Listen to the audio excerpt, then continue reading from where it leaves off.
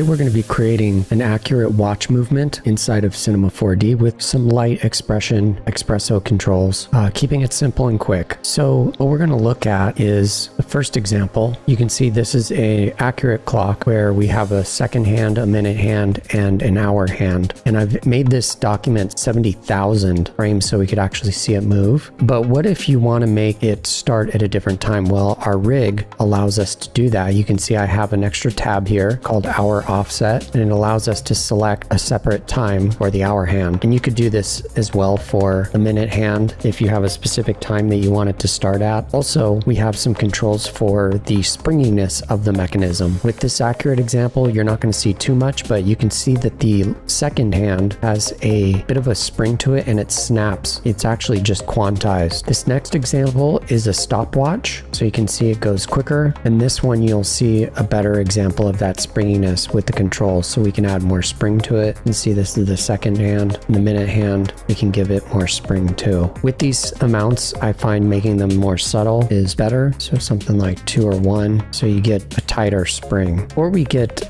building this out, I just want to bring up one feature that we're going to be discussing, and that is the math equation. And the mod is what's behind this. And if you go to mathisfun.com/numbers/modulo, you'll see how they've got actually an example of a clock here. And so the way this works is when we write our mod equation, you're going to type in mod. Then instead of putting this value right here, we're going to put time in here. And then this is going to give us the remainder. So this is what the cutoff is of the modulus. So anything higher than this number, it's going to loop back to 0. That in expressions, you also have the ability to take and add a range mapper with the modulo checkbox, which allows it to loop. So you can see it's looping on 10. I could put this to 12 or whatever if it was a clock, but in this case, we're using 10. The time is plugged into here, the range mapper, which allows the modulo to take place. And then I'm just rounding up the number so we don't have decimals. So you can see the timer continues and it'll just keep going infinitely because the time feature is plugged in. Okay, so let's dive in.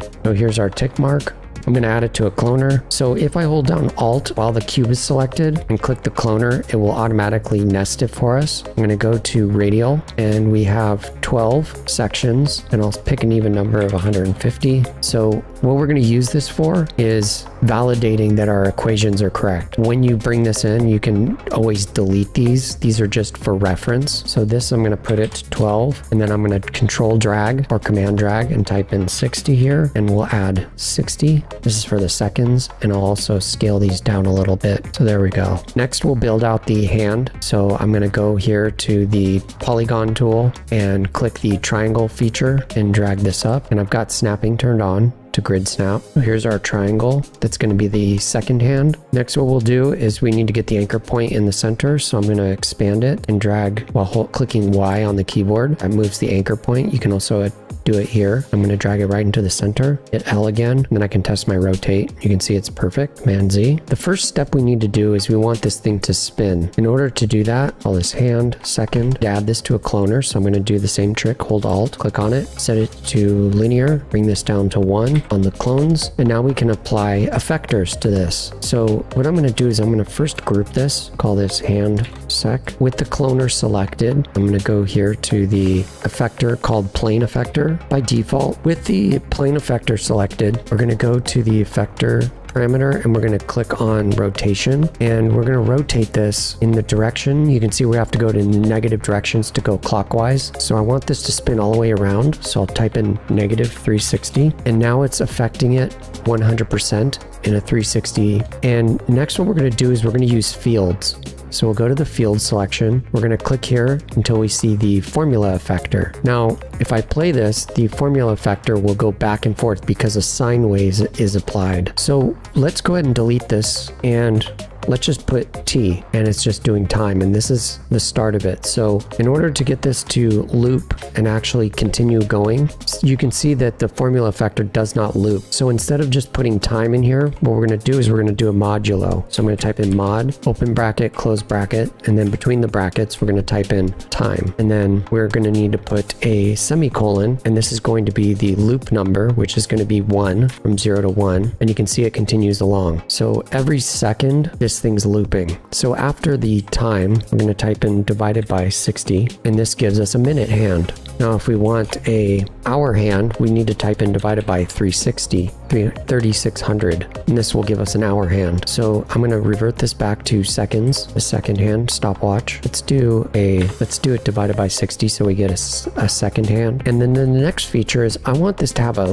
little bit of a snappiness to it, and that's where this quantize feature comes in. So if I quantize this to a number of like 60, it moves and ticks every second. Now, if we're trying to mimic a high-end watch, like in this example that I showed previously, what we're going to do is we're going to set this to a number divisible by 60. So I'm going to put 240, or I can get even tighter movement for a high-end watch of 480. And you can see we get a smoothness to it, but it still has a little bit of a snap. So there we go. Next, what I want to do is I want to smooth this out just a little bit. So I'll add to it the delay effector. And if I leave this default, it's going to smooth out the quantize feature to this really low, like 0.1. And now we have a little bit of a smoothing action, but still get that snappiness. And this mimics the watch that I showed the example of. This watch in real life has a little bit of a tick to it, but it's still smooth. And so if you're doing this for a real product like I'm showing here, like this tag watch, you're going to want to look at videos of that watch and see how the mechanism works. Now that we have this rig set, what we can do is we can duplicate it. I'm going to move it up, call this minute, pull it down a little bit, and enter in our new integer. So in the formula effector, I'm going to put 3600, and I'm also going to get rid of the quantize and delay feature. So if I play this forward, you can see when it gets to here, it gets to a minute. You can see this is working. Now it's playing back kind of funky because the second hand has the delay effector. When I scrub the timeline, it freaks it out a little bit. And so for the hour hand, let's do the next one, the hour hand. So hour, we'll drag this one down a little bit. With this one, in the formula effector, we can take this same value and then just divide it by 60, and that'll give us an hour hand. We're taking the whole modulo and then dividing it by 60. And then if I change this to 80,000, so this is our hour hand. So you can see if I move this, you can see by the time this minute hand comes across, it's at the halfway point, which would be a half hour perfectly. So I'm going to take all of these features and throw them in a null, call it time rig, and let's go ahead and add some Xpresso. So I like embedding the Xpresso on another null inside of the group. So if I want to get fancy and hide it, so if I hold shift root parent selected, it adds it as a child, and I'll call this Xpresso. Right click, programming tags, Xpresso. You can't see it, it's off the screen, but I added the Xpresso tag. It looks like that, and we'll add the timer in here. So the first feature I want to do is the hour offset. So I'll go to the hour section, bring up the XPresso controls, and I'm just going to rotate the cloner here. We'll call this hour. And the one that we'll need to rotate is the heading, but we need it to snap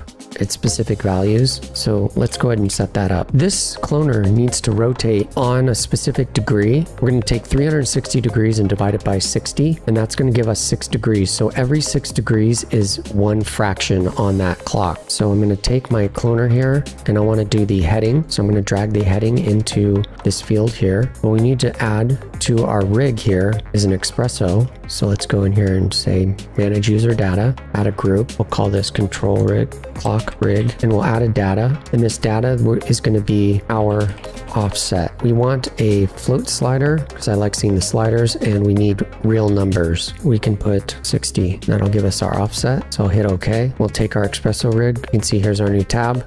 We'll drag it into the field here on the output of the time rig, and we're going to need to bring in a couple nodes here. So the first one we want to do is we want to take this value and multiply, so a math node, and I like exposing the thing that it's going to get connected to, so I'm going to just put a constant, and we know it's 6 degrees of rotation. I'm going to type in 6, and it's a real number. So we're going to take our offset, put it into the first, multiply it by 6 degrees of rotation, and then what we need to do is we need to convert this value into 360 degrees, because right now they're real numbers. So to do that, what we'll do is we're going to add a calculate range mapper, plug the range mapper in, and we know that the values we're getting are real numbers, so we can leave it as user defined, and we'll put 360 degrees, but our output needs to be 0 degrees through negative 360 degrees. So we're going to put degrees. So now you can see we've got degrees of rotation, and we just need to set this to negative because remember, we're going clockwise. Hit enter, then plug this in, and there we go. So now we have a offset, and see we can go right on those minute hands. So there's your offset, and you can see if I